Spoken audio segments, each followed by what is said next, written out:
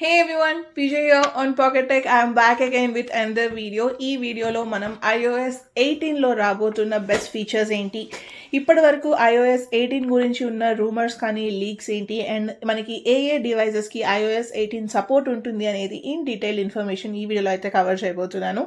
ఈ వీడియోని ఎండ్ వరకు చూడండి. So let's get started.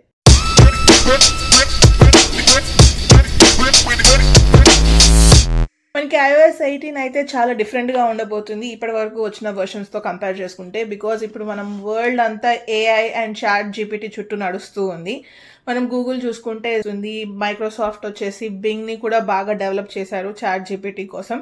But Apple వాళ్ళు అయితే ఇప్పటి వరకు చాట్ జీపీటీ కానీ AI వైపు అంత కాన్సన్ట్రేట్ చేయలేదు. బట్ లాస్ట్ 2 to 3 monthsగా చూసుకుంటే యాపిల్ వాళ్ళ కాన్సన్ట్రేషన్ కూడా AI అండ్ చాట్ జీపీటీ మీదకి వెళ్ళింది. సో మనకి iOS 18 అయితే చాలా డిఫరెంట్ అండ్ యూనిక్గా ఉండబోతుంది. సో మనకు వచ్చే ఇంప్రూవ్మెంట్స్ మేజర్గా చూసుకుంటే సిరికి ఇన్బిల్ట్గా వస్తుంది అనమాట. సిరి is the heart of iPhones కాబట్టి జనరల్గా మనం ఏఐలో ఏదైనా ఇమేజ్ క్రియేట్ చేయమని అడిగితే అదొక ఇమేజ్ క్రియేట్ చేస్తుంది కదా. For suppose chat జీపీటీని అడిగామనుకోండి, create an image with a man walking on the moon with a flower అనగానే మనకు ఆ ఇమేజ్ క్రియేట్ చేస్తుంది కదా. సిమిలర్గా మనని ఈ ఏఐ ప్రాసెసింగ్ యూజ్ చేసుకొని ఫ్రమ్ iOS 18 సిరి కూడా అప్గ్రేడ్ అవ్వబోతుంది. సిరిని మనం అడిగితే అలా ఇమేజెస్ క్రియేట్ చేయబోతుంది అనమాట. It's going to be a huge development. ఇప్పటి వరకు మనం అలా గూగుల్లో చూసాము, గూగుల్ బాట్ ఉంది కదా, గూగుల్ బాట్ కూడా ఇంతే సిమిలర్గా వర్క్ అవుతుంది. బట్ ఇప్పటి వరకు ఎప్పుడు మనం ఇలాంటి ఆర్టిఫిషియల్ ఇంటెలిజెన్స్ ఇన్బిల్ట్గా మనకి ఐఫోన్స్లో కానీ iOS డివైజెస్లో రాలేదు. బట్ iOS 18 నుంచి అయితే రాబోతున్నాయి. నెక్స్ట్ ఎగ్జాంపుల్ వచ్చేసి మనకి యాపిల్ మ్యూజిక్ కూడా అప్గ్రేడ్ అవ్వబోతుంది. సింపుల్ ఎగ్జాంపుల్ ఏంటి అంటే, మనం స్పాటిఫై యూజ్ చేస్తూ ఉంటాం కదా. నేను పర్సనల్గా స్పాటిఫై యూజ్ చేస్తాను.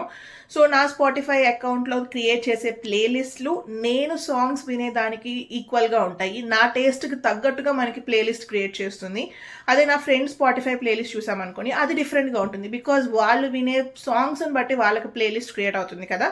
ఇది అంతా మన టేస్ట్ అనేది ఏఐ జనరేట్ చేసుకొని ఏఐ రికగ్నైజ్ చేసి మనకి ఇలా ప్లేలిస్ట్ అనేది క్రియేట్ చేస్తుంది. సో నేను ఇప్పుడు night time like 12 o'clock 1 o'clock పడుకునేటప్పుడు స్లో సాంగ్స్ వింటూ ఉన్నాను అనుకోండి, మనకి 1 AM ఫీల్స్ అని చెప్పి స్లో సాంగ్స్ క్రియేట్ చేస్తారు కదా. సిమిలర్గా ఈ ఏఐ ఫీచర్స్ అన్ని మనకి యాపిల్ మ్యూజిక్లో కూడా రాబోతుంది. మీరు వినే 1 or 2 సాంగ్స్ని బట్టి మీ టేస్ట్ ఏంటి, మీ మూడ్ ఎప్పుడు ఎలా ఉండబోతుంది అనేది మొత్తం అది చదివేసి మనకి ఆ ప్లేలిస్ట్ని అయితే క్రియేట్ చేస్తుంది. సో మనకి ఈ ఫీచర్ అయితే నాకు స్పాటిఫైలో బాగా నచ్చుతుంది అనమాట. నా టేస్ట్కి తగ్గట్టు ప్లేలిస్ట్ ఆటోమేటిక్గా క్రియేట్ అయిపోతాయి. సిమిలర్గా మనకి ఈ ఫీచర్స్ని యాపిల్ మ్యూజిక్లో కూడా తీసుకురాబోతున్నారు. కపుల్ ఆఫ్ ఇయర్స్ బ్యాక్ చూసుకుంటే మనకి ఏఐ లేదు కాబట్టి మనం ఏం చేసేవాళ్ళం, మన ఫేవరెట్ సాంగ్స్ని మనమే మాన్యువల్గా ఒక ప్లేలిస్ట్ క్రియేట్ చేసుకొని మనకి డ్రైవ్ వెళ్తున్నప్పుడు సాంగ్స్ అనో, స్లీపింగ్ సాంగ్స్ అనో, ఇట్లా మనం ప్లేలిస్ట్ క్రియేట్ చేసుకొని వాటిలో యాడ్ చేసుకునే వాళ్ళం కదా. It's all a manual work, చాలా టైం మనం ఇన్వెస్ట్ చేస్తున్నాము. బట్ ఏఐ వచ్చిన తర్వాత మనకి నచ్చిన మన ఫేవరెట్స్ని అదే రికగ్నైజ్ చేసేసుకొని ఈజీగా ప్లేలిస్ట్ క్రియేట్ చేసేస్తుంది. ఇట్స్ లైక్ డెవలపింగ్ అని చెప్పుకోవచ్చు. మనకి యాపిల్ వాళ్ళు అయితే ప్రతి ఒక్క యాపిల్ సపోర్టెడ్ యాప్స్లో ఈ ఏఐని తీసుకురాబోతున్నారు. లైక్ మన నోట్స్లో కానీ, కాంటాక్ట్స్లో కానీ, మ్యూజిక్లో కానీ, వాట్ ఎవర్ ఇన్బిల్ట్ యాప్స్ మనకి iOS డివైజెస్లో అవైలబుల్గా ఉంటాయో అన్నిటికీ వస్తుంది. అండ్ దాంతో పాటుగా మనకి iOSలో ఎక్స్కోడ్ అని ఉంటుంది కదా. మనకి యాపిల్ యాప్ స్టోర్లో యాప్స్ని డెవలప్ చేయడానికి ఎక్స్కోడ్ని యూజ్ చేస్తారు. సో ఈ ఎక్స్కోడ్లో కూడా మనకి ఏఐ ఇన్బిల్ట్ని ఇచ్చేస్తున్నారు. సో మీరు ఏమైనా చిన్న చిన్న కోడ్ రాయాలి అంటే మనకి ఏఐ రాసేస్తుంది, దాన్ని మనం జస్ట్ యూజ్ చేసుకుంటే సరిపోతుంది. లైక్ ప్లగిన్స్ క్రియేట్ చేస్తున్నట్టు అనమాట. సో దీనివల్ల మనకి అడ్వాంటేజెస్ ఉన్నాయి, డిసడ్వాంటేజెస్ ఉన్నాయి. నాకు ఇంత ఏఐ డెవలప్ అయిపోతుంటే సాఫ్ట్వేర్ ఇంజనీర్స్ అంతా ఏమైపోతారో అని భయం వేస్తుంది.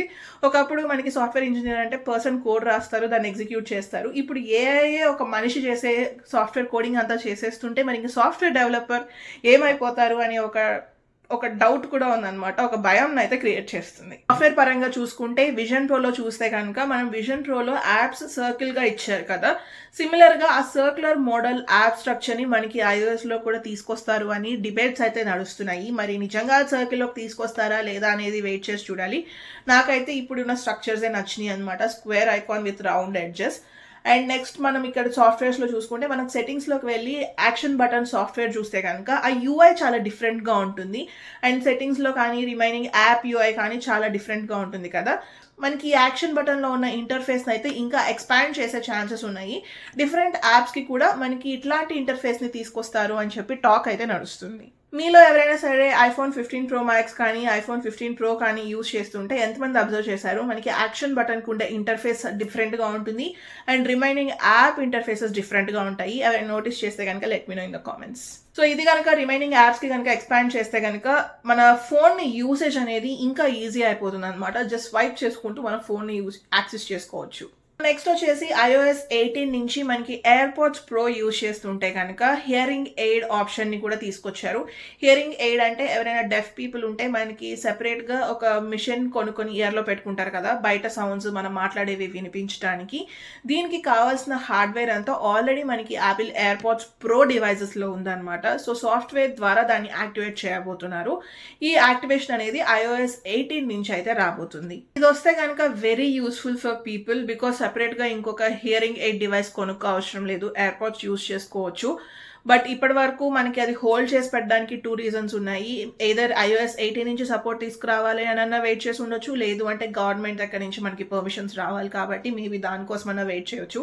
బట్ ఇప్పటి వరకు ఉన్న వాటిల్లో ఇది వస్తే కనుక it is very helpful for people. So ఇవైతే మనకి iOS 18లో రాబోతున్న మేజర్ చేంజెస్ అనమాట. ఇప్పటి వరకు రూమర్స్ అండ్ లీక్స్లో చూసినాయి. అండ్ నాకు బాగా నచ్చింది వచ్చేసి AI ఇన్బిల్ట్. AI వస్తే మన వర్క్ అంతా స్పాన్ ఆఫ్ సెకండ్స్లో మొత్తం అదే చేసి పెట్టేస్తుంది. జస్ట్ మనం క్వశ్చన్ అడిగితే చాలు.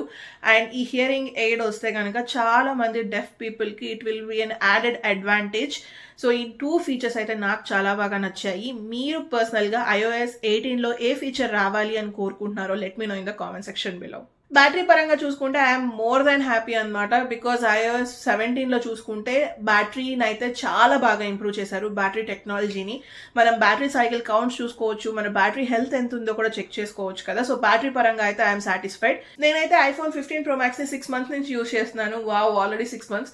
ఇంకా నా బ్యాటరీ హెల్త్ 100% దగ్గర ఉందన్నమాట. I'm a heavy user. You don't even believe me, more than 10 hours of usage ఉంటుంది ఆన్ అన్ యావరేజ్ డేలో చూసుకుంటే. ఇంకా సాఫ్ట్వేర్ పరంగా కూడా బగ్స్ ఎక్కువ లేకుండా బగ్ ఫ్రీ సాఫ్ట్వేర్ని రిలీజ్ చేస్తే బాగుంటుంది అని నేనైతే కోరుకుంటున్నాను.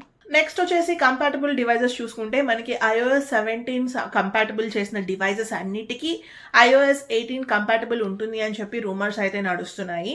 మనకి iOS 17 వచ్చేసి iPhone SE second generation or later devices, iPhone XS, XR or later డివైజెస్కి support చేసింది కదా. లేదు ఒకవేళ మనకి iOS 18 వస్తే కనుక తీసేస్తే మహా ఈ iPhone X, XR తీసేసి iPhone 11 ఆర్ లేటర్ డివైజెస్కి సపోర్ట్ ఇచ్చే ఛాన్సెస్ అయితే ఉన్నాయి. బట్ మనకి ట్రస్టెడ్ సోర్సెస్ నుంచి రూమర్స్ వస్తాయి కదా, వాళ్ళు చెప్పడం ఏంటి అంటే iOS 17 కంపాటబుల్ ఉన్న ఆల్ డివైజెస్కి మనకి iOS 18 సపోర్ట్ వస్తుంది అని అన్నారు. So let's wait and see. So చూసారు కదా, ఇవైతే మనకి iOS 18లో రాబోతున్న న్యూ ఫీచర్స్ అండ్ మనకి ఏ డివైజెస్కి iOS 18 కంపాటబుల్ ఉంటుంది అని. మీకు కనుక ఈ వీడియో నచ్చినట్లయితే ప్లీజ్ లైక్, షేర్. అలానే ఇలాంటి మరిన్ని వీడియోస్ చూడాలి అనుకుంటే please subscribe to PocketTech. Thank you so much for watching. Bye.